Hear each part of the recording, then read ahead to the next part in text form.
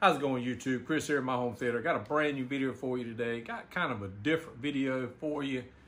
I announced here a while back that I was buying a movie to do a head-to-head comparison on DTS-X and Dolby Atmos. This is the only movie that I know of that has both soundtracks. Now, it is not an American movie, so it's not your mainstream Disney, Warner Brothers, Sony, or anything like that. It is a movie from South Korea, and it's called Believer. And we'll kind of show you what it looks like here. This is actually a steel book, and on the back it says, "To catch the devil, trust the sinner." And that's what it looks like on the back. Really nice steel book. And I bought this off eBay for about $60-something. And what I didn't know is this is a limited edition. I mean, I'm in the US, so I didn't know, and I don't keep up with this kind of stuff, but it's this is like number 192 out of 400. So it's actually, you know, pretty collectible, I guess.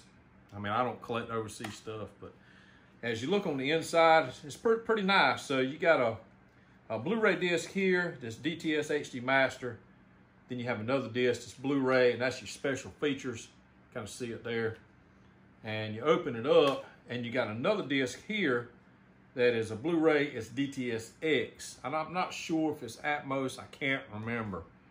But the next disc that I actually have in that I'm looking at, I should have had it out for here. But it is actually a 4K UHD, and it has DTS-X and Dolby Atmos on the same disc. So I was really excited about that, and that's what I used in the video. I watched the whole movie in DTS-X. So then I went back and watched scenes in Dolby Atmos and watched some of the movie in Dolby Atmos. And I'll give you my thoughts on it. And we'll get into that in just a few minutes. But I was really excited to be able to get this movie. And hopefully by the end of the film, you know, at the end of the video, that we can determine which one is better. Now, like I said, I know this is not a mainstream movie. This was actually done overseas in South Korea. It's filmed in South Korea. And so I'm assuming they the one that done the soundtrack mix. So we will talk about that after these next couple of video clips. Okay, guys, let's do a little head-to-head comparison here.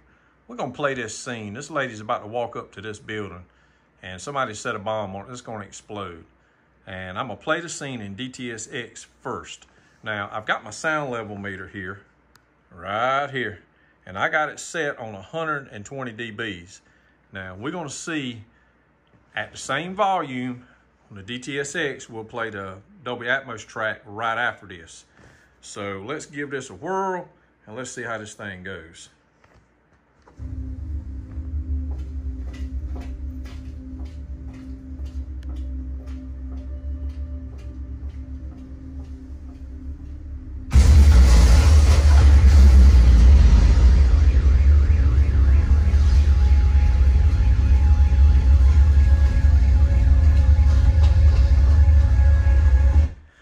Now, I know that was hard to hear on this phone, but that was about 115 dBs from the best I can tell from this analog meter here. And I'm telling you, it was intense in this room. So I'll reset this thing and we'll be right back. All right, guys, we're back. Got it set up on Dolby Atmos. And let me exit this out. And we'll play the exact same scene, same volume, same distance, and we'll see how this soundtrack performs up against the DTS-X.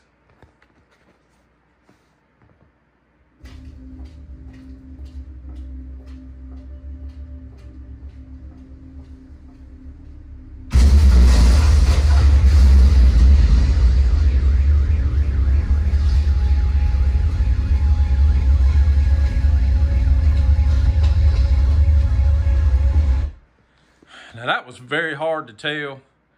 It seemed to be deeper the Dolby Atmos than the DTS-X, and it looked like it may have hit 1 to 1.5, maybe even 2 dBs higher on that scene with the explosion. Now that is just unreal, because I always, back in the day, the DTS-X or the DTS, to me, always had deeper bass than any of the Dolby, Dolby Digital, Dolby Digital EX, Surround EX, or whatever.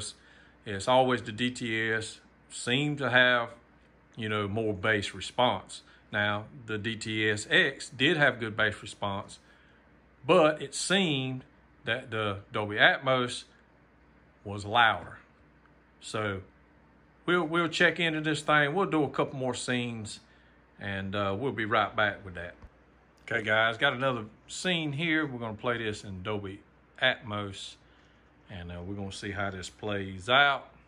We'll check it out right now.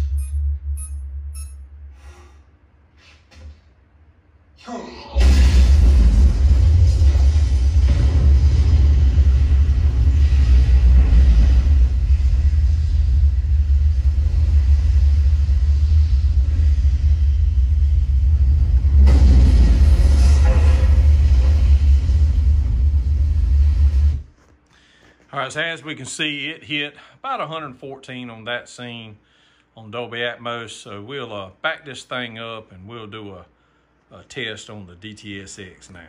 Okay, guys, we're back. We're gonna do this in DTS-X. We're gonna check this scene out and see how it performs against the Dolby Atmos. So here we go.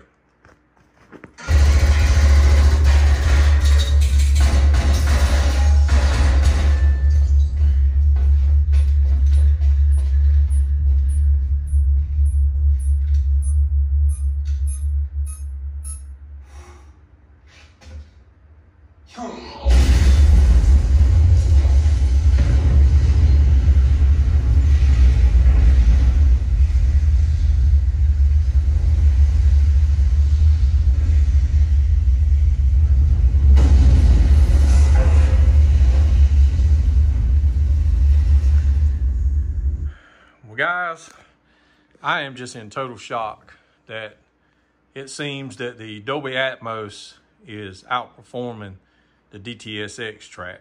That is just not what I expected. Now I know, listen, this is a different kind of movie. It's an overseas movie. It's not a, you know, mainstream like a Marvel movie or a DC movie or anything like that. And I know everybody mixes stuff different, but it's DTS-X, Dolby Atmos. So I am in shock. Honestly, I'm in shock right now that it seems that the Dolby Atmos has a lower bass response or a higher bass response, however you want to say it. It's louder than the DTS-X. And we'll cover more in just a few minutes. We'll try to check a couple more scenes on explosions and maybe some gunfights, and we'll try to wrap this thing up here. Okay, guys, so let's talk about this film that we just covered in those kind of 4 video clips. I did 2 clips of explosions, and you can kind of see what the sound level meter was showing. The sound level meter was showing that the Dolby Atmos actually had a more sound. Now, whether it was more clear or not, it definitely had a more impact of bass than what the DTS-X. And I really would have thought the opposite, because DTS-X, I keep saying DTS-X, DTS in general, as a rule of thumb, in my opinion, has always been the superior soundtrack. I know all the movie manufacturers, you go back and look at your older movies, most of them have DTS HD master soundtracks. And that's been their main track. DTS has always been the best. And I ain't saying they ain't the best now. And this is a totally different movie here. So for this movie, I would say that the Atmos is superior.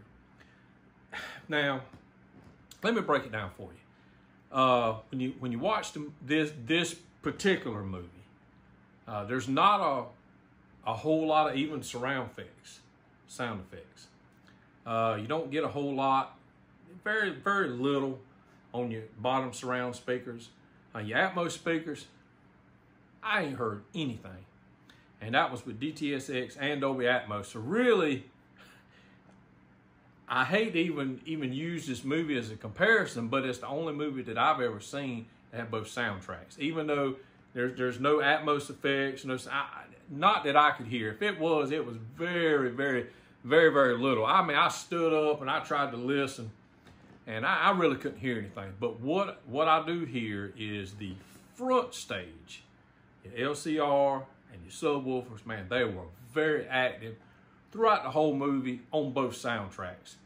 And to me, the soundtracks were about equal as far as dialogue and how it sounded, the expanse of the sound stage, the panning from left and right, gunfire and stuff like that. They all sounded very, very, very, very similar. And both sounded almost equal. But when the explosions happened, is where the Atmos actually had an edge over the DTS:X. And to me, I was shocked. As I listened to both of them, I kind of thought the Atmos had an edge, but I wasn't sure until I put that sound level meter on it. And it was just a slight edge. Sounded like it went a little deeper. Now, I probably could use, I don't know if I can use REW or anything like that to kind of test, see what the frequency response is. And I might could, but I don't have my laptop or computer or anything in here right now. But just going by sound level, it seemed like the Atmos had an edge on this. So like I said, I was completely shocked. I was completely taken back. As far as everything else, it seemed to be about equal. Now, I wish some of these movie manufacturers would really, I would love to hear, let's just throw it out there, The Hobbit is coming out. The Hobbit's coming out on 4K, I think December 1st, Lord of the Rings, December 1st. Man, I would love to have both soundtracks on there. DTS:X, Dolby Atmos, really to see. Those movies have, a lot of surround effects, a lot of, ambient sounds.